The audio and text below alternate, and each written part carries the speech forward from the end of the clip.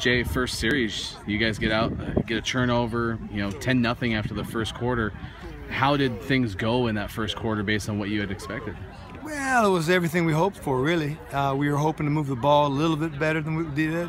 Defense absolutely did a great job and kept us in the game and kept it close.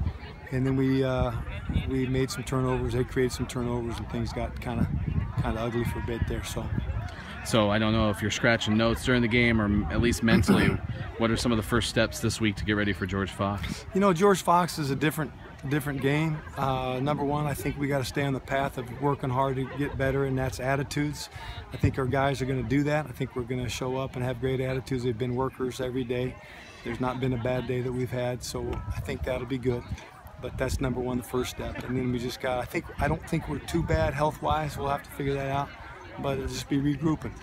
So. You talked about competing for 60 minutes, and toward the end of it, first and goal after a blocked punt by Woody Johnson. I mean, that seems to say that you were competing for 60 minutes. How did you feel about it? I loved it. We had a lot of young kids in during the game, and we were competing, trying to go there for 60 minutes. And they had their young guys in, we had our young guys in, and so it was a battle. And that's the fun part about football. It's always going to be a battle and competing. And so I was glad that we did that.